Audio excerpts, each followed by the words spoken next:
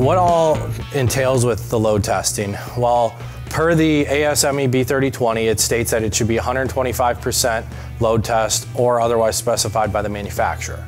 So if the manufacturer decides it should go to 200% or only 110%, that's up to the manufacturer's discretion, but the B3020 gives the guidelines for 125%. After load test, it shall be visually inspected to make sure no visible cracks or deformation has appeared during the load test. Obviously, you're going to be watching for that type of stuff while the load test is going on.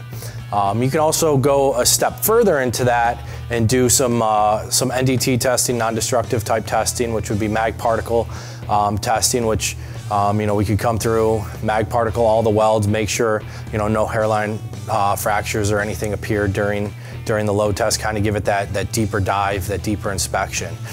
Again, none of that is a mandatory thing, but we find a lot of customers, once we're load testing it, to go ahead and move on and do the mag particle. It just makes sense to go ahead and get that done at the same time.